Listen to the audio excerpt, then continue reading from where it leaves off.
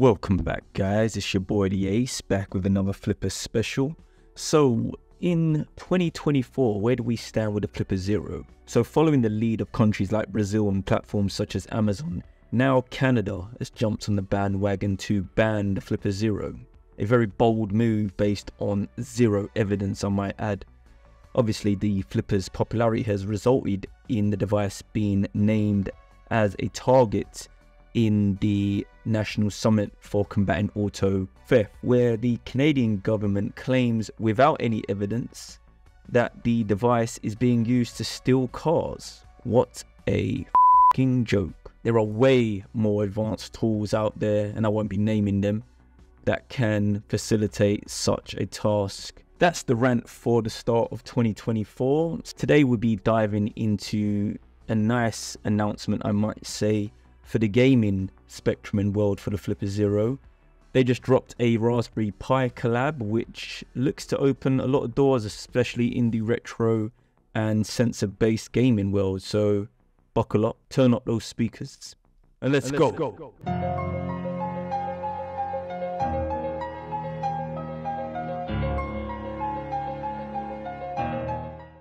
First off, I was surprised by this drop because, as many of you know, the Ace has reviewed the Flipper from day dot, and I've been waiting for the gaming section of the device to get more love and TLC from the developers, and I'm glad it's happened now. So they've clamped on this module, which is a mini powerhouse in all respects. It's running a Raspberry Pi RP2040 microcontroller, and yep, that's the same chip you find in the Pi Pico.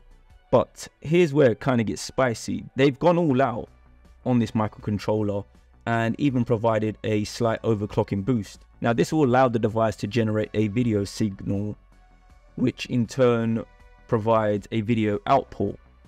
This means you can connect it to your TV or mirror your Flipper Zero onto another external screen, bringing your gaming and app experience to a different level.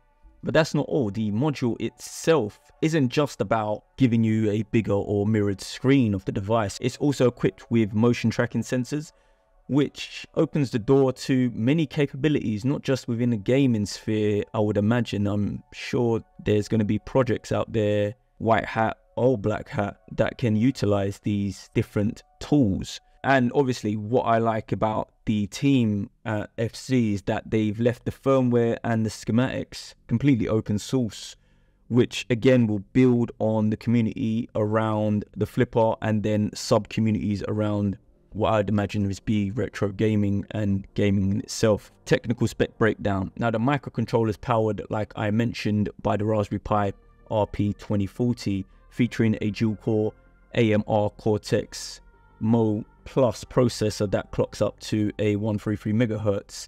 Now in terms of sensors and ports, we're talking about two 64 kilobytes of SRAM and a TDK ICM 42688P gyroscope and accelerometer for a sweet motion tracking. It also comes equipped with a USB-C port and DVI-D video output for that crisp 640 by 480 pixels running at 60 megahertz video output. Now this bad boy again is built for connectivity. The module is built to blend seamlessly with the Flipper Zero, sporting a sturdy case that supports the weight of the heavy video cable, ensuring the setup stays nice and clean. Now in terms of installing the module, the video game module itself is designed to fit clean like a glove on the Flipper itself. Comes equipped with a silicon bumper if you already don't have a custom case on it. Now in terms of firmware, before you can even start using the video game module, requires the Flipper to be running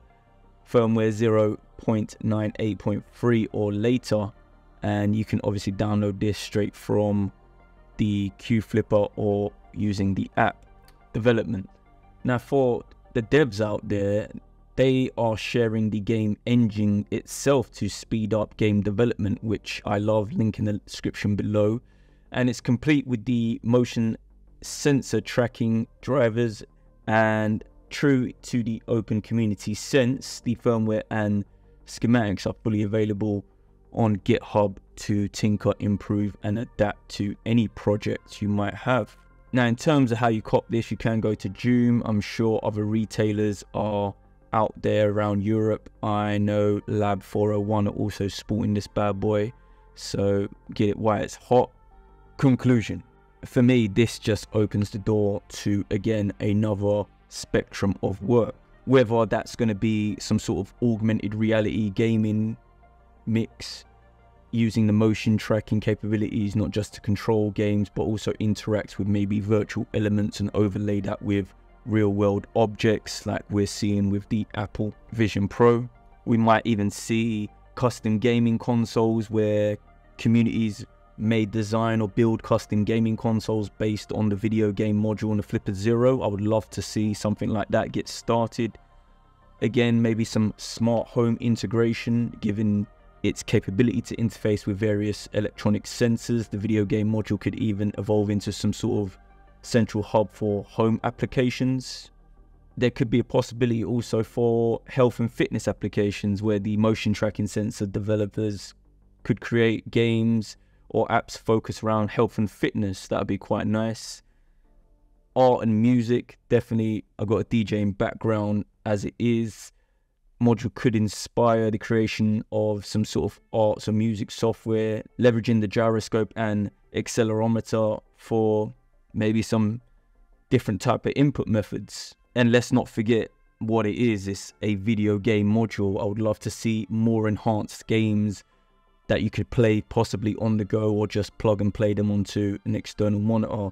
Something like Zelda, original Metal Gear Solid, or Final Fantasy, of that sort of games of that kind I want to see on the Flipper Zero, definitely. That was the Ace's initial review for the video game module for the Flipper Zero. Make sure you cop it, stay safe in the cyberspace, and peace out.